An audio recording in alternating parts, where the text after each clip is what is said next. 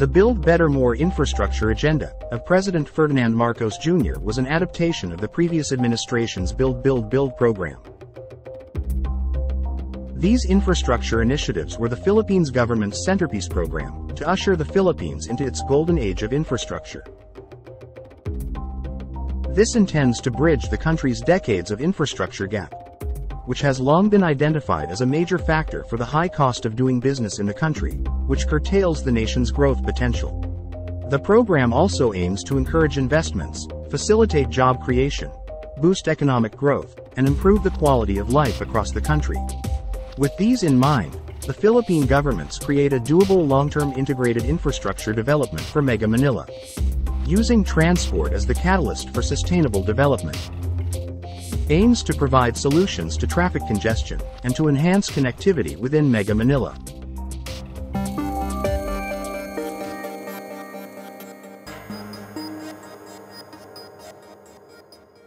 Dubbed as the crown jewel of the Philippine mass transportation system, the Metro Manila Subway Project construction is well underway. The tunneling works for the project crossed its point of no return this past January, and with it, the digging has been non-stop since. The completion of the Metro Manila Subway Project, billed as the project of the century, has been moved anew, according to the announcement made by the Philippines Department of Transportation.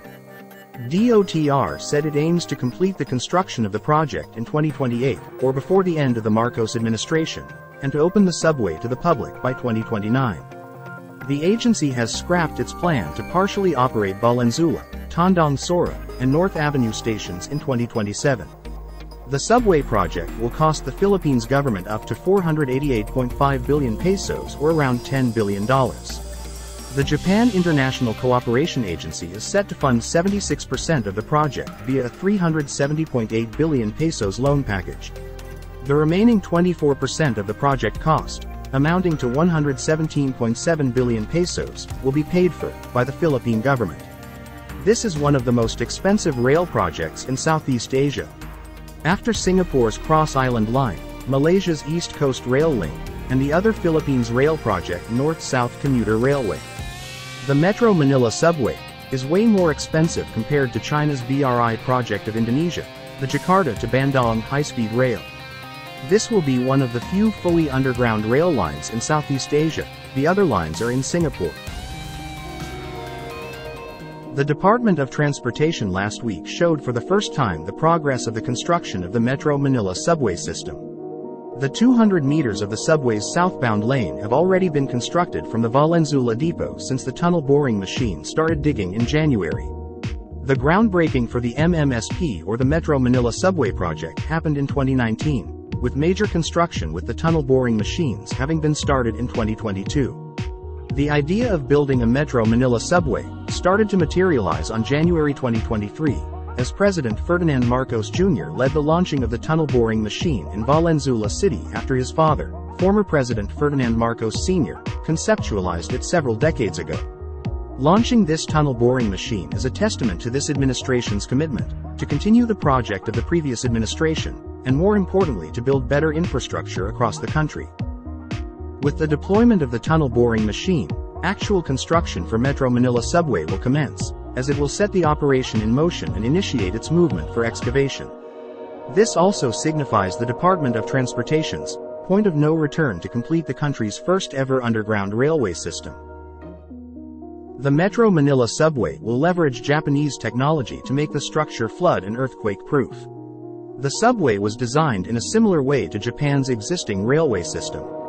The excavation between Valenzuela and Quirino highway stations are expected to be completed by December 2023 or January 2024. Transport officials last week showed the progress of the Metro Manila Subway Project in Valenzuela. The 33-kilometer underground rail is 33% complete. Underground works for the Metro Manila Subway Project is now expected to be operational by 2028, which can facilitate the drilling of 10 meters of tunnels per day. A total of 25 TBMs, which can dig up to 380 cubic meters of soil, will be used for the project. With its sheer size and power, the subway's TBMs are designed to make the process of tunneling faster, while significantly reducing above-ground disruption during construction, noting that the agency had massive rotating cutting wheels that can break up hard soil and rocks easily. A total of 25 TBMs, manufactured by JIM Technology Corporation in Tsurumi, Kanagawa Prefecture, Japan, will be used for the entire subway project.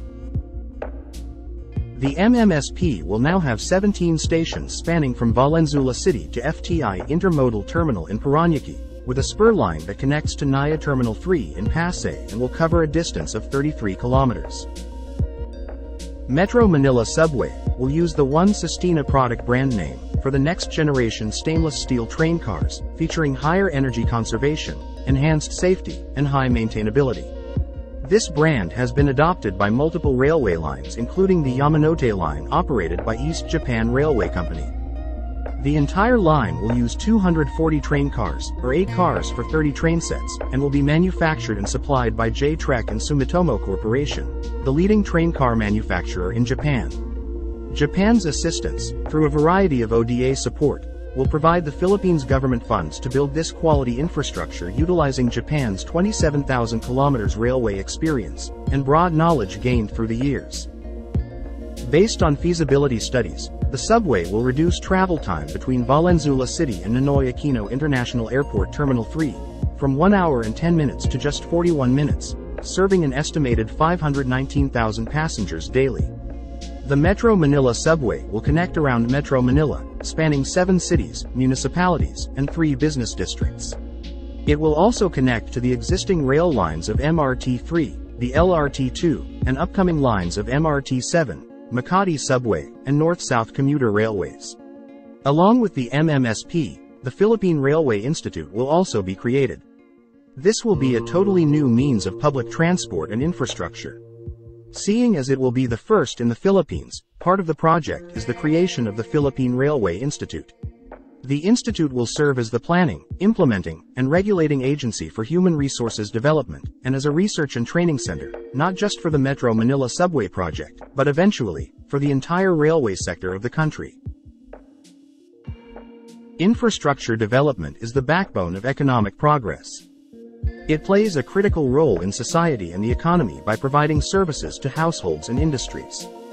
As the Philippines transition from low middle income to high middle income this year, the countries have to move on to higher quality and more sophisticated infrastructure like railways, subways, world-class international airports, telecom facilities, and renewable energy. These infrastructure projects have decongested roads and have made life better for commuters. This results in better productivity of workers, more effective and efficient exchange of products and services between consumers and businesses, and enhanced accessibility of key business districts throughout the country. According to the comprehensive report issued by Japan International Cooperation Agency, the Philippines is losing 3.5 billion pesos a day due to traffic congestion in Metro Manila alone. Also, traffic costs in Bulacan, Laguna, Cavite and Rizal had also reached 2.3 billion pesos a day in 2017. The government is looking into policies and modes of transport like the railway to help cut losses. New open expressways, bridges, airports, and additional rail lines will help decongest roads and in turn, will cut the cost of transportation and save time on the road.